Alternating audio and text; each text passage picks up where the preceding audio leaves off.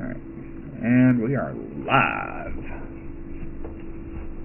Alright, so I'm going to go ahead and do this so a lot of you guys can actually see kind of what I do for the crafting. So, really quick, let me kind of take you on a tour of this little place. So this is Ven's house. So she loves kind of carbuncle stuff. As you can kind of see, she's got the little tabber or standard or whatever there, and lots of fun stuff. She's got this really cool fireplace, which is awesome. She's got a lot of cityscape and, you know, some pictures, and she's got this all Christmassy. She loves to decorate for the holidays. And then down here, she's got her little material supplier. She's got her little cute Lala maid servant, and that's her wedding cake. So for those that don't know, this is actually kind of what it looks like. So that way, there you go, there's a good shot of it. So if you guys want to do the ceremony of eternal bonding and pay for it, there you go. That's her bed. And then she's got the hot tub. Woo, hot tub. So, alright. Let's see, I think I got everything on me. Alright, and I don't. Alright. I'm gonna get the big scary guy. And we need 6 adamantite nuggets. Dun, dun, dun, dun, dun. Ouch, that's a shame. Just gotta go make some more of those. Whatever. Alright. So pretty much what this is going to do is I'm going to show you guys how I do my rotation and how I do my specialty crafting. Blacksmith is probably one of the biggest pains in the asses in order to do the specialty crafting, just because you have a choice of either using piece by piece or which is this, or innovation, which basically innovation gives you the 50% control increase for the next 3 steps. So you have to pick and choose on what you want. I'd rather the piece by piece because the piece by piece makes it much easier. So at any rate, this is going to be a 2-star craft. So as you guys can see, it's a 1436 difficulty, and the quality is 9430. Now, oops, don't need that. Most crafters will actually start out with the 1915. I have a little bit of high quality purified coke, but typically this is what they'll start out with. Now, as you guys can see, my CP is at 462, so it's a lot higher than probably some of you guys may end up taking a look, and my time's right too, so it's not during the time to where the crafting's typically going to be all sorts of buggered. So I actually open up, you need level 54 goldsmithing for Maker's Mark. With this, as you can see, I get 40 progress per flawless sense, and you can get up to, with my rotation, about 560 depending on kind of procs and things like that with it. So I always open up with flawless or Maker's Mark, whistle, and then I throw on comfort zone. It's a free 14 CP back because I'm going to be doing this for more than 10 steps. And some people will actually choose to go ahead and try and get the extra 120 progress, but for me, I'd rather get the extra 2 comfort zones in, because, and I get a good. So, as you can see, I have a good here, and then it also changes color there. I actually go ahead and absorb it for the extra 20 CP, and then I go ahead and I pop Enter Quiet. Now, right now, as you see, my whistle stacks are at 10. Some crafters love whistle, some crafters hate it. It all depends on their preference. Yay! As you guys can see, stuff sells. Woohoo! I'm happy. So I always start off by steady hand and waste not 1. The steady hand 2 is just so I can go into a hasty touch rotation, but I always go ahead and do the piece by piece. And as you can see, piece by piece gets me 341 progress and then 229. It's 30% of whatever you have remaining. Now I'm at 970 out of 1436 with only 10 durability loss. Sometimes what I will do is I will actually use careful synthesis at this step, but where I'm currently at now, it's not a denomination of 3 or a multiple of 3, 6, or 9, so I don't get any bonus to it. So right now I'm going to go back into a hasty touch rotation, which is steady hand 2, which is culinary 37, and waste not 1, which is leatherworking 15. And then by doing this, you have to kind of keep an eye on your quality, and if it's normal or if it's good, because if it's good, it can actually change a lot of things. Right now I need to make a decision. on kind of what I want to do. I haven't gotten another good yet, which is bad, because it's going to put me into a really, really bad spot trying to go ahead and high quality this ingot. Now right here, this is a good, which is really awesome, and this is gonna kind of screw what I was ultimately going for, but at the same time, I'll get the quality for it. Now as you can see, I'm at 970. I'll go ahead and I'll pop my careful synthesis, and boom, I'm at 169, and I end up getting another good, which is great, which brings me up to 8 stacks of whistle. And so I'll do Nimia's wheel, and then all of a sudden I go back up to 30 durability. Now I'm about 3 hits out, which is okay, because I have enough CP in order to run what I need to run, and still also run a waste knot for 4 hits. So right now I'm actually at a point of Great Strides, Steady Hand 1, and then Brigot's Blessing, which is a level 50. It's a level 50 Carpenter. So you really need that. Now that put me up at, right around 91%. Unfortunately, I can try and push it a little bit more if I really want to. And from here it's kind of a judgment call on what you want to do. Let's see. I have the CP left, why not? Aha, yay, look, it's a good. Not going to use it, can't use it, doesn't matter. But as you can see, I went ahead and I did get the high quality on that. So one thing to also consider as well is when you are crafting your surroundings and also the time. One thing about the time is at certain points, I hate when this happens, you get an excellent and you can't use it. At certain points in the day, it just literally becomes near impossible to high quality anything. You're better off just kind of quick synthing or making mats or whatever that you don't care if they normal quality or not. And that's typically at from 11 p.m. to about 4 a.m. Eorzea time. And I've actually tried this quite a bit under varying different circumstances, and it seems to be relatively consistent. But when I'm actually in my Maker's Mark rotation, if I get a good, even if I get an excellent, I will actually go ahead and just absorb it for the additional CP, because it's highly, highly worthwhile.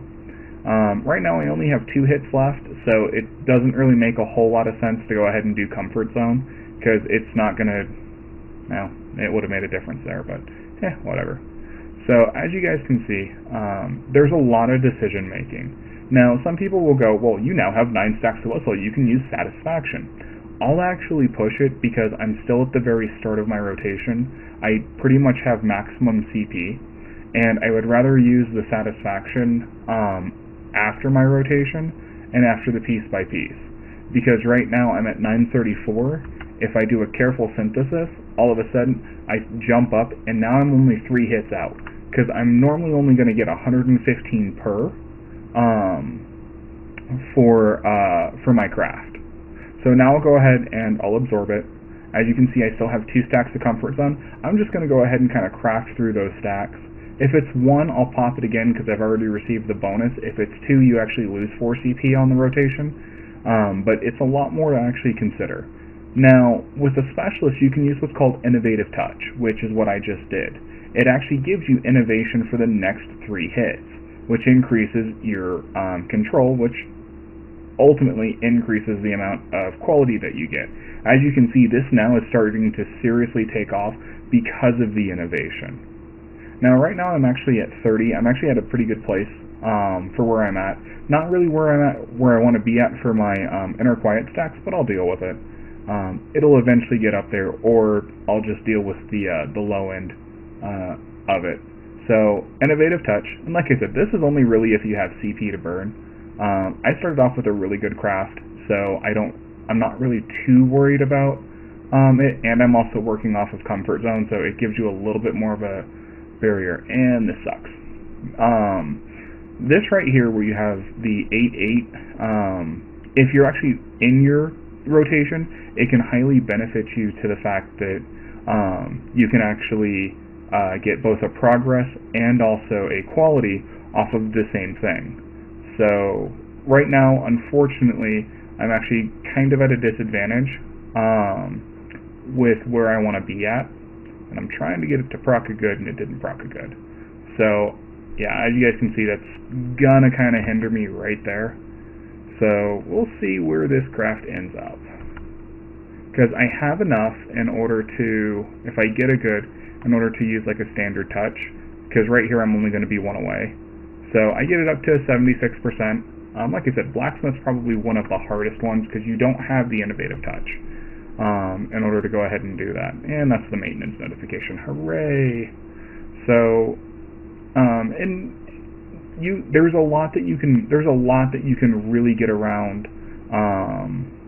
with crafting, even with some normal quality materials, because in order to do the 2-star crafts, it's really hard to get it done because you only do start out with the 2000 quality. So that's just a tell from Firewolf. So.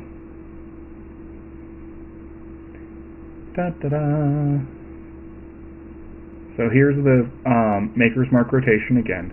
Now, I'm actually getting kind of screwed because I still have 11 stacks of whistle and I don't have a good yet, which a lot of times I'm actually used to.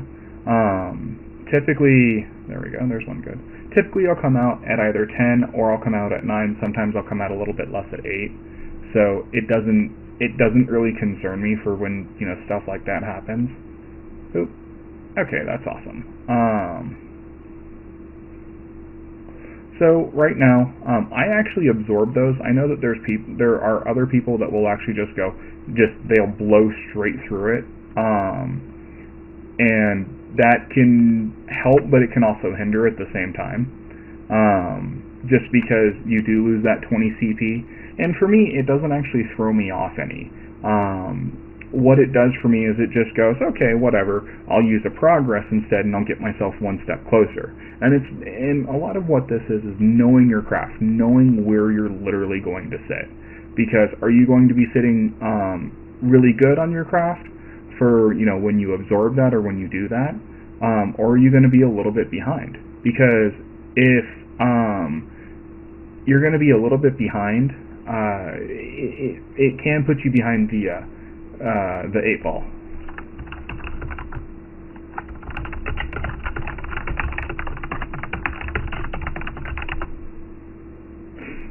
So right now I'm actually in a really good position, and I kind of want to show you one of the major benefits of the trained hand. It is an extremely CP intensive, so I mean it is 32 CP, but now all of a sudden I'm at 8/8, 8 whistle, 8 inner quiet. But watch my progress. 139, bam! It goes up 140 and 835. So right now I'm actually probably at a better situation than I've ever been on the last 2 crafts, because I was able to go ahead and get that. And sometimes getting that to meet up doesn't go over very well. It can go over actually horribly wrong because you push it and you don't realize where you're at. And always being aware of how many stacks of whistle you're at, how many stacks of other stuff you're at. It can really be a determining factor. Right now, I'm just actually going to go ahead and override that and not even absorb it because I'm going to finish the craft at 100% quality. And I don't even need to use the waste knot just because I know where my craft is. I know how much I gain per hit. Now, and I'm actually making a lot of this for a free company member. So with this, as you guys can see, I'll actually start at almost 2,500 for this craft. So I don't need the high quality aether sand and things like that. As long as I have other materials that are high quality, you can actually sub out quite a bit, so you don't have to really worry about it. So right now, as you guys can see, I am currently at 2731 out of 90 at a 9430. So what ends up happening with this, one sec, I'm doing a recording for everybody.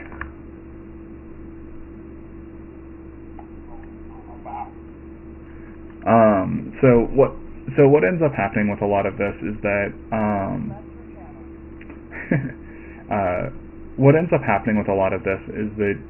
with the crafting, it can be very intensive and very concentration driven, because right now, the materials that I just made, that's about, on my server anyways, on the Marlboro server, you're looking at those ingots are about 2 million a pop, so that's 6 million, plus the, and this is actually a little bit less because this is an offhand, so I'm playing with 6 million in materials. If I blow it up, oh, dude, if I blow it up, it's not even funny. You sit there, you cry. You go, there goes 6 million gil, what the hell, oh my god, and, you know, you're just like, ah, so it sucks. But, a lot of times, if you have the patience, and I'm going to get screwed on this craft isn't going well. A lot of times, if you actually have the patience and you have the ability, well, that's a saving grace. You know, if you have the ability to take the time to gather your own materials, it doesn't hurt as much just because there's a lot more that you can do to regain what you lost. Now, a couple of you are probably going, well, why did you just, you know, why did you do the quality increase instead of your other piece by piece? I kind of messed up when I went into it, but I would rather go ahead and get the extra stack of the inner quiet than try and, you know, sort out the rest of that later on. And that's, you know, again, a lot of the crafting is a personal call on what you want to do. Some people would just blow straight through it. Some people would, you know, just do their set rotation. But, you know, a lot of the crafting is, you know, personal and choice and decision. One of the crafters in my free company absolutely freaking refuses to use the specialist actions, because the specialist actions, they can screw you. And it can really, really suck, because you're sitting there going, well, what the hell?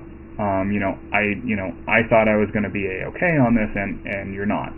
You're not A-okay on the synth. You end up losing quite a bit of what you originally thought you were going to have. Ooh. This is going a little bit better than actually expected. So. But, you know, again, a lot of the synthing, you know, comes down to personal choice and what you want to do, you know, with it, because, you know, there are going to be times to where you're just going to go, oh, I don't think I can do that, or the synth isn't going well, or, you know, you don't know if you're going to be able to actually succeed at what you're currently doing. One thing that I recommend when you first start out is, and I even still do it, is have a calculator by you, because you can actually go ahead and calculate what it's going to cost CP-wise to get to your goal and for what your abilities are.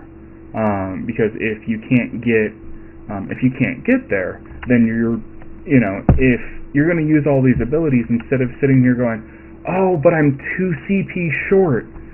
You could have probably actually just prevented a lot of that if, you know, just with a calculator. Yes, I know it sounds totally stupid, and you know, it sounds stupid that you have to do the CP or you know, and things like that. You know, I get it. You don't want to sit there and you don't want to go, oh crap, you know. And you know, having a calculator, I should be able to do it in my head. The less stress that you can actually take off of yourself while crafting, the better. So, you know, it really helps with it. So, I have people sending me crap. Yay!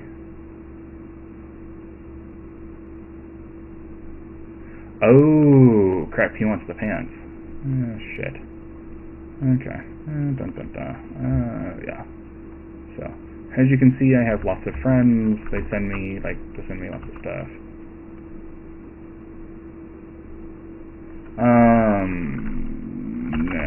Give me a few, please. I'm recording. Alright. So...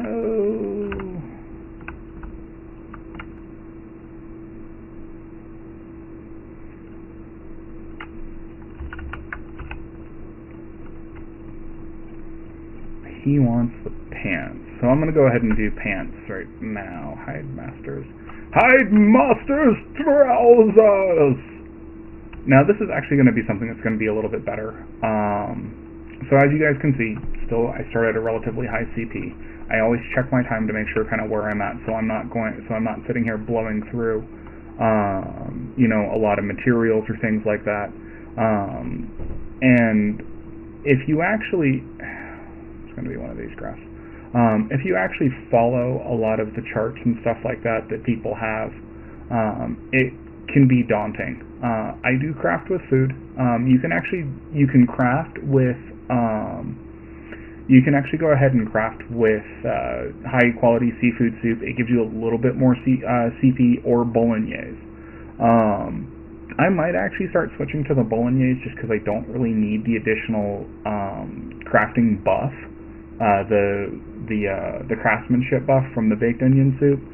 But at the same time, I like it because it sometimes that extra 1 or 2 per hit that I get is totally worth it. And you know, again, everything is a total personal choice on your food. One thing I highly recommend is if you guys are looking at melding or anything else like that, I recommend at least investing into your right side for the accessories and getting those melded. Those will actually help you the most overall, because it'll give you the CP to run your rotations. If you don't have the CP to run your rotations, you're screwed. You can't do anything. So that's just that's a couple of different items. Now with this, with the Weaver, I have a little bit more room to play with because I do actually have innovation. So it gives you a little bit more room to go ahead and play with certain items on on the table. So like with my Weaver, since I have innovation, I don't necessarily need as many stacks in order to guarantee a high quality, but it always definitely helps to have the most possible. Right now, the way that this craft is looking pretty bleak and pretty grim. And it looks like I'm gonna have to probably use a different rotation. This is gonna suck. And this is 1 good and 48 steps.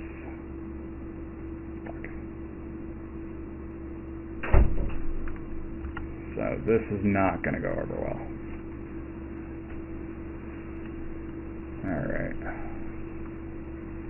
Oh, now I get it. Thanks.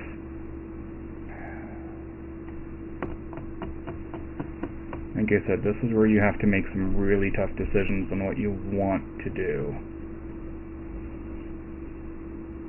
But I don't have a choice. I can't use innovation.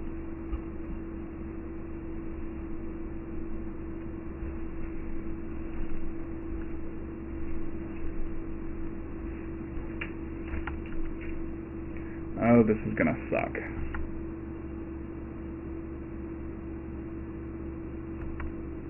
Please go high quality. Yes! 83% high quality! Because I got screwed and RNG frickin' hated me, that craft. Okay. So yeah, it can be super stressful because that was a lot in mats. Especially for the trousers. That right there, well, the Aether Sand, the silks, and things like that, that was about $7-8 million craft, that if that would have blown up, that would have totally sucked. So,